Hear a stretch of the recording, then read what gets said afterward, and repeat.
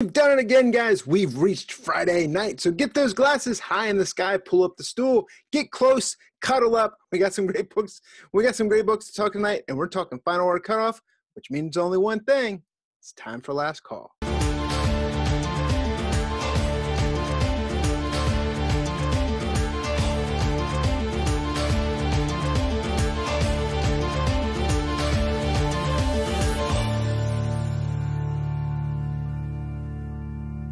Hey, what's going on, guys? It is Brian and Jack with Simpleman's Comics. We want to take the time to say thank you for watching these videos. This is the last call show where we're talking about those books hitting final order cutoff this coming Monday night. Get those orders in so that way you can guarantee your copy. And with those orders, a lot of times, you get discounts on the pre-orders. But we got some great books to talk about this week, don't we, Jack? Yeah, a few unconventional ones. A few things you want to be on the lookout for when you're checking out those previews this week, making your final order cutoff picks. Right, we're going to get right into it right now with the first one that everyone's well aware of, and we're talking about James Tynion's run again with Batman number 92. Now, this one was crazy because DC did the old switcheroo. Everyone's like, oh, 94, that Art Germ variant's got the first appearance on the cover. But then we saw that the regular cover A of 92 actually has Punchline on the cover as well. And then, lo and behold, DC switches up that cover B, moves that Art Germ variant from 94 up to 92, and we have it for final order cutoff this Monday, right, Jack? Yeah, so if you had previously pre-ordered that Batman 94 somewhere with that Art Germ cover, you may want to follow up with them before Monday. Make sure if it's that Art Germ cover you are chasing that you are locked in for Batman 92. Now, there was some kind of false marketing going around trying to promote this as like a first full appearance of Punchline, but we've already seen the CGC label noting Hell Arisen 3 as first full Punchline. So I think at this point that ship has sailed. Having said that, it doesn't seem to matter. The heat and demand on this character right now is really huge. And while we see hot first appearances seemingly pop up every few weeks, I have to admit that this is one of the biggest ones I've seen in a number of years, if not the biggest on immediate impact. And I think that popularity and heat is going to carry over within this storyline, at least for the next several issues. Now, cynics are going to tell you that there's going to be a huge print run on this book, and there absolutely will be. There's no doubt. And that Art Germ cover is going to do a lot to drive that print run. But I also think the demand will be strong for this. When you look at what the prices are going for on the previous Punchline issues, you're talking about $40 a book. So even if you were to drive that way down, and those books were selling for $7 or $8 a book, that would still be above cover price and worthy of a pre-FOC pre-order. So that's something to think about and something to be on the lookout for. But either way, even if you just want to read this book, if you're a reader, if you're loving this Tynion run, if you're trying to put that Batman run together post-Rebirth, make sure you pre-order this pre-FOC, because I know a lot of people are going to try to tell you that this book is going to be everywhere and it's going to be readily available, but we have seen some incredible things going on in the comics market in the last couple weeks around Punchline, and I wouldn't take anything to chance. Myself, I'm rather punch drunk over Punchline, and if these prices creep up like we've seen them creeping up, I'm going to take that money, and I'd rather put it in that old Art Germ Batgirl number 12 than this Batman 92.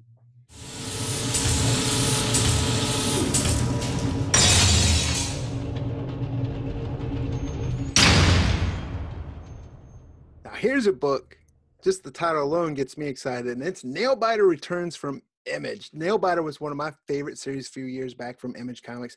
Joshua Williamson writing it. We got Mike Henderson on art for this.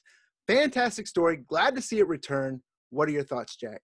Well, I like you, am a huge fan of Nailbiter for several reasons, but it's one of those titles that I have sat back and waited and said, why hasn't this one been optioned? Why hasn't this one been adapted with everything that's gotten optioned over the years? Now, that's for a few different reasons. When I got back into comics and really reading heavy, it was one of the first kind of Image indie books that I started grabbing on a monthly basis and really loved.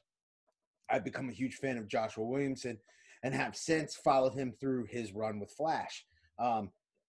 also, it's one of the early books that like I really learned a good lesson reselling comic books because I had a big stack of them. And they were selling for about $10.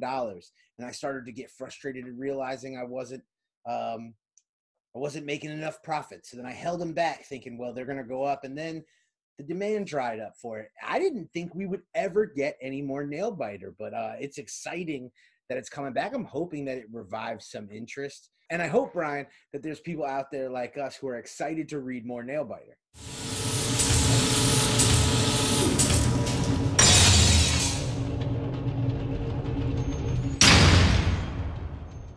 Here we have Strange Adventures #2. Now, we just talked about the first issue. It just came out this week. We talked about it on the Bolo show, but Strange Adventures #2, it's hitting final cutoff. It has that regular cover by Mitch Drads as well as that Shaner cover B. I like this one. I like the first issue. We talked a little bit about it. You referenced Tom King with Miracle Man. I'm picking this up because I want to see where the story goes, but also just to see if it might follow that trend that Miracle Man did. Right, and I think the trend that you're talking about is the fact that, issue #2, issue #3 of Miracle Man are also, sold out, gone to late printings. Even beyond, I think it went until issue 4 or 5 where they were going to late printings. Books were selling above cover price. You could not find that first print in stores. And again, that is a primary reason behind the Last Call show is if you don't get those pre-orders in and lock those books down, you're really playing a game of risk with whether or not these books are going to be in stock, because you got to remember, you may have seen Strange Adventures #1 in stores, but orders tend to drop by 50% between issues #1 and issues #2. So you will see far less Strange Adventures #2 in your local comic shop than you saw Strange Adventures #1. Now, you heard me talk about it on the Bolo show. It was my long-term play of the week. It's definitely a book I'm real bullish on. I really enjoyed reading it. I think it's going to be, I don't want to call it Mr. Miracle Part 2, but it can go down that road. It has that potential. We've seen preview pages for issue #2. It looks amazing. Looks like we're going to get more Batman. We're going to battle Professor Pig. So definitely one to be on the lookout for. And again, this is why we like having this show right here on the Simpleman's Comics YouTube channel. We're going to talk about a number of books that are getting highlighted, and we're making sure that you're aware of them really for different reasons. And this is one to be on the lookout for because those print runs do drop after that first issue.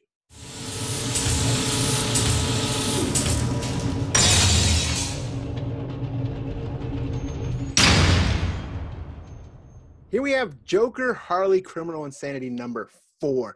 I'm going to go on a limb here and say this for me is a reader pick for me. If you haven't been reading this, I've really been enjoying it between Harleen and this one, that DC Black Label. This is the Harley that I like to read over the regular Harley title. But either way, also, this has 2 fantastic covers. The cover A is by Francisco Matina. It's also got a cover B by Mike Mayhew. Can't go wrong with either of those covers either. Yeah, and Harley is seemingly everywhere right now. The Harley animated series seemed to be a pretty big hit as far as the DC Universe app is concerned. We've also got the Birds of Prey movie, which didn't do that well in the box office. Oh, that came out already? But I have to admit, it's not a bad movie. So I think it's one of those ones you kind of gotta give it a chance. It's I guess Suicide Squad, but I know that that's not a positive comparison.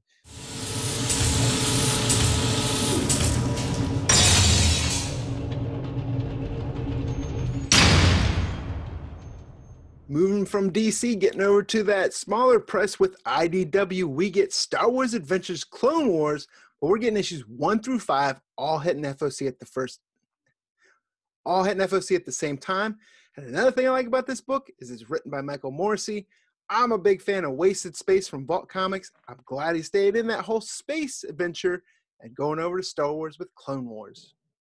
Well, I also think this is a cool opportunity for him to kind of step out of that independent creator-owned realm and into that kind of like classic property, even if it's done through an all-ages format with IDW. This is one of my big picks, I think, for this week, if you really look at it. And it's one to really keep an eye on. First off, we've seen it, Star Wars comics are hot. And yes, that is the Kylo Ren stuff, the Marvel stuff, definitely the more adult-oriented stuff. But I caution you on a couple things. Number one, All ages does not mean for children. It means for All ages. Right. Children and adults. So you're not, sometimes I feel like there's a sentiment that these are, kiddie books. And that's not really the case. It's really in line with, honestly, the Star Wars movies, because the Star Wars movies are essentially, aimed towards all ages. So I don't really think that there's anything different there, other than maybe like the art style is a little more rounded, a little softer, cartoony.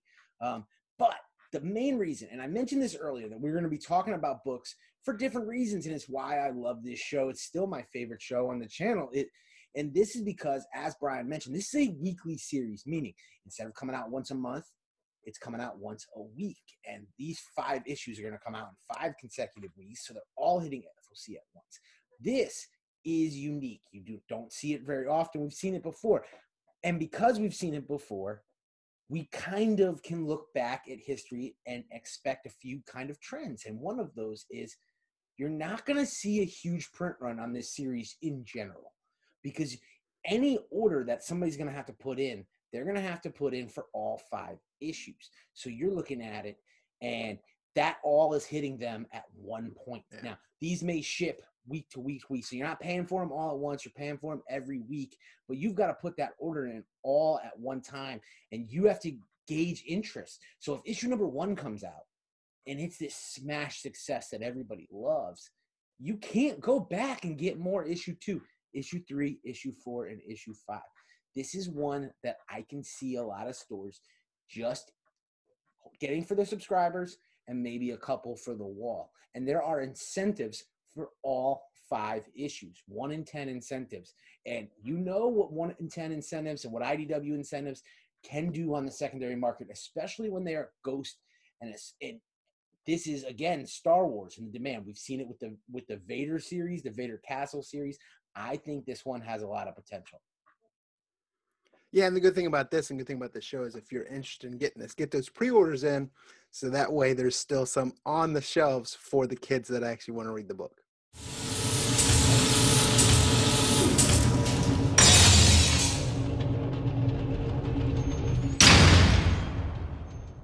And keeping with Star Wars, but moving over to Marvel, we get a brand new Dr. Aphra series. This has some great covers.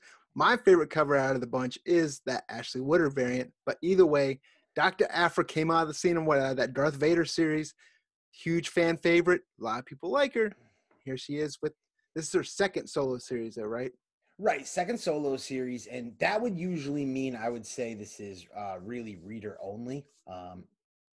But I will caution, we know that Dr. Aphra has been brought up time and time again for rumors to be involved in some sort of Star Wars related Disney Plus television show. I think that these rumors are so strong and so persistent. It's one of those things that even if it wasn't true, if it wasn't already in talks, it's got to be at this point because the demand is there.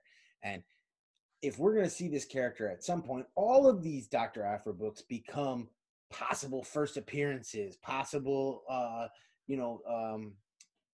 stories that can be drawn from. I was going to say, you never know what characters might come out of it. I mean, look at the characters that are popping off now that came out in Shattered Empire or the old Dark Horse Star Wars books.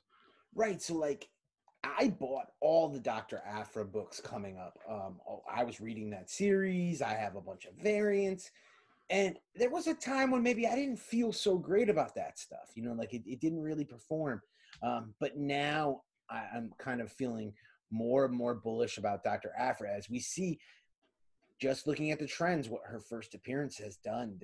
There's a whole new crop, Brian, of Star Wars comic people getting into the game. I see more and more Star Wars posts on my Instagram of pickups and hauls, and people are picking up first appearances left and right, and I see that Dr. Aphra book all the time. It continues to rise.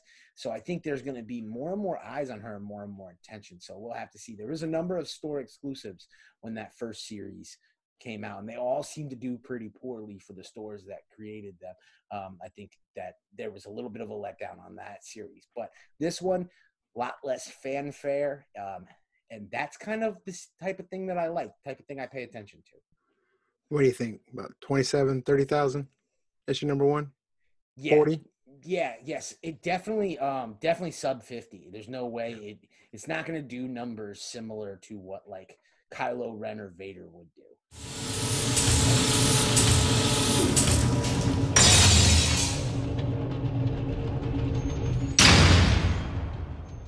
Sticking with Marvel and moving into Marvel's pretty good with that marketing of what movies are coming up. And we got Taskmaster #1. This is a mini series.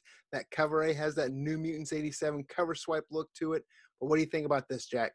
Yeah, I mean, I'm excited to be honest with you. Taskmaster is one of my favorites since I was younger, so I'm all on board to get to read any kind of Taskmaster focused story because there really have only been a few miniseries since the character's creation. So, and Taskmaster is one of those characters similar to like Omega Red or like the symbiotes Carnage and Venom, where like now Carnage and Venom have grown and become bigger than life, but where there's like a cult popularity to that character, right? You know, Taskmaster, people have really been waiting to see on the big screen. And it took Taskmaster being the villain in the upcoming Black Widow movie for us to get this miniseries. But hey, I'm not complaining. And for that reason, also, we're getting the Black Widow, a new Black Widow #1 on FOC, this FOC as well. We're not covering it or talking about it, but like you mentioned, Brian, Marvel is good at kind of timing these releases as we approach this Black Widow movie release to have this Taskmaster series and a new Black Widow series kind of dropping simultaneously.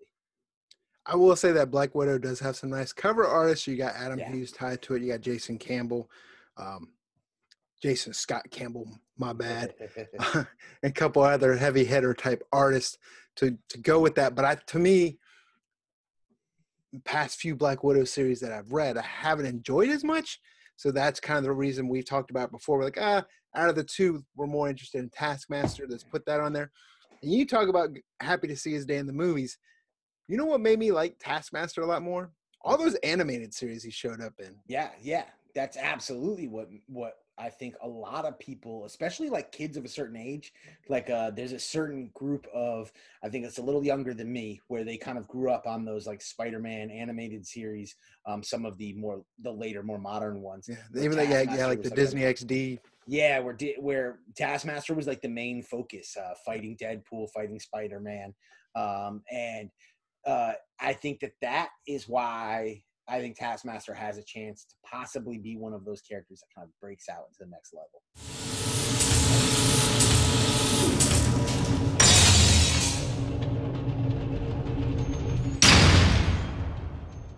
Then stepping away from Marvel, moving back over to small press with Boom Studios, we get Mighty Morphin Power Rangers #50. Now, not the whole issue's coming up for FOC, just one of the books, one of the variants, and it's that Jamal Campbell foil variant. And why is that, Jack? Well, yeah, this is why we have to talk about this right now because issue #50 is going to be a major issue for anyone who's into Power Rangers. So if you've at all listened to us talk about this Necessary Evil story, if you heard us talk about Shattered Grid, if you've heard us talk about the Ranger Slayer, if you've heard us talk about Lord Draken, any of that interests you, if you've been taking this journey with us, issue 50 is the end all be all, where we are going to wrap up this story and see where we are going next. Now, it's interesting that this book isn't on FOC yet, but one of the variant covers is. That is where I talk about another book that we're talking about for a different reason. This is something that is going to get overlooked just naturally, because when you're looking at these preview lists like Brian and I do every week when we're getting ready to record this show, and you see every book, because of the multitude of variants, has just a number of different entries for it. And then when you get one book just kind of slipped in there and it almost seems out of place, it's easy to miss. It's easy to miss. It's easy to forget about. It's easy to not know whether or not it's going to come up next week, what the deal is. Especially with independent, because a lot of times the independent books you'll see on Yes. FOC like the first time, but then like they're on the FOC list for like a month after. That's not the case with this book. Yes, and what we found out is that sometimes these foil treatments take a little longer to print than the typical comic book, so that's why they go on FOC well in advance. So this is something to keep an eye out for, because we know issue 50 is going to get people's attention. we know issue 50 is going to be talked about on various news sites and so on and so forth. And when it is, yes, there's going to be those variant covers that we know and love from Power Rangers. There's going to be that Goni Montez variant. There's going to be that Chris Anka trading card incentive. There's probably going to be some dope store exclusives. But at the same point, this is the one I've got my eye on because this is kind of a unique situation. But it's not totally unique. And you know why, Brian? Because there is another Boom Studios variant just like this on this FOC. And if you were at all a fan of Faithless from Brian Azzarello, then we have Faithless 2, number 1, the Chris Anka FOC variant, also on FOC this week in advance of Faithless 2, number 1 being solicited.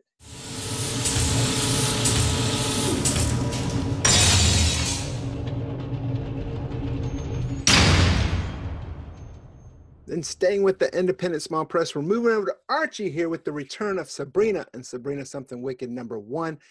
I kind of see this as the same story of we were talking about the Dr. Aphra series. We got a return of Sabrina, but there's some great covers for this. And there's still a little bit of heat from Netflix series. A lot of people like that Netflix series. We tend to talk about that a lot, but anxious to see how this book does. I like Archie books. It's how I got my start in comics to begin with. But either way, what do you think about Sabrina, Jack? Well, yeah, this is interesting that you mentioned that too, because I really think that similar to some of your other favorites, some of those kind of 80s properties that I know you love, Brian, I've been paying attention to trends, and I really think that Archie is something to pay attention to. Now, I think this book will be primarily a Homer book. It's a book that Archie fans will love. This is not the Archie Afterlife Sabrina or the Sabrina you see in the Netflix. This is the more traditional Sabrina. Having said that, I think there'll be some amazing, you get some, I know there's some amazing variant cover art. This is kind of like a pick your favorite, buy what you like sort of deal. There's also some great store exclusives. But the thing that I mentioned before on one of our other programs, and I want to mention again, and it's the reason I was kind of excited to get to talk about Sabrina and an Archie property, is I am paying attention to in 2020 pop culture in general because it affects the comic book market so much.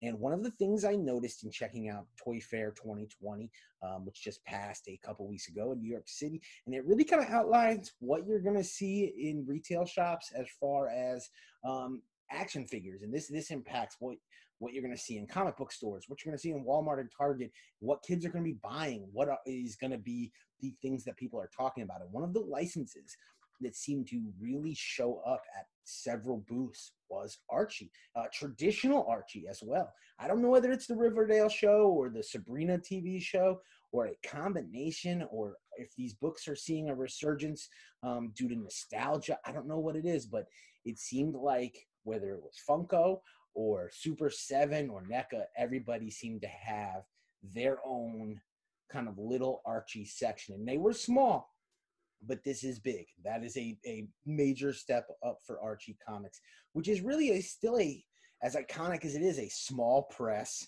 independent comic book company. So I'm excited and I'm paying attention to Archie.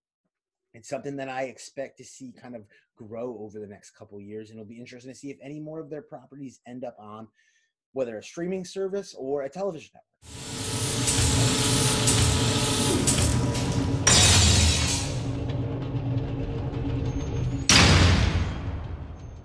Our last pick of the night, sticking with that indie, and we're sticking with probably one of the best writers in horror comics, especially when it comes to indie, especially when it comes to Oni Press. We're talking about Cullen Bunn writing this new title called Rogue Planet with Rogue Planet number 1. It's got the regular cover. It's also got a cover B by Kyle Strom. I can't wait to read this. What do you think, Jack? Well, yeah, Cullen Bunn is one of the most consistent writers, especially when you're talking about sci-fi, horror, kind of dark stories. And we talked about it, you and I, at Baltimore when we were actually sitting down having a few adult beverages, about how kind of consistent he is, that it's amazing that he can put out so much work and yet it stays all really kind of in that above average to really kind of awesome. Everything gets attention from the market. Everything gets talked about upon release. And he does it for so many publishers. Omnipress, Aftershock, Boom Studios, Image Comics. He can go jump and write a Marvel book. He is absolutely like a renaissance man of comics. And I really think that gives him kind of a automatic pass for me when his name pops up on the previews, where it's like, I got to check out issue number 1. Yeah, there's a couple like that for me. I'd say Cullen Bunn's one. Ed Brubaker's another one for me. If he writes something normally, especially if it's with him and was it Sean Phillips? Yeah. They're doing, if they team up together, I'm usually reading it. Fantastic stories. But Cullen Bunn, definitely Rogue Planet, hitting FOC this Monday night. And with that being said, those are our 10 picks. But like we always do, Jack's going to give you the additional prings that are hitting FOC as well. That's right. Bang number 1 is coming to a 3rd print. On the Stump number 1 is hitting a 2nd print. We've got Mercy number 1 from Mirka and Dolfo hitting that 2nd print. Tartarus number 1 hitting a 2nd print. Outer Darkness Chew, that crossover, number 1 hitting a 2nd print. And then we've got Star number 2 hitting a 2nd print, and Ravencroft number 2 hitting 2nd print from Marvel Comics. So there it is. Those are 10 picks. There's additional printings. If you want to see that full final order cutoff list, we're talking comic books, we're talking trade paperbacks, omnibus, statues, toys, all of it. That full list is up on simplemanscomics.com right now. Head over there and check that out. And also, one more thing. This coming Tuesday, we have episode 2 of Simpleman's Comics and Friends podcast, right, Jack? That's right. More hot topics, more great guests, more excellent content right here for the Simpleman's Comics YouTube channel. So make sure you subscribe, hit the notification bell if you want to watch it on video. If you want to listen to it on the audio version, make you search Simpleman's Comics podcast wherever you find your audio podcast. And with that, this is Brian and Jack from Simpleman's Comics, and we'll see you guys in the next video.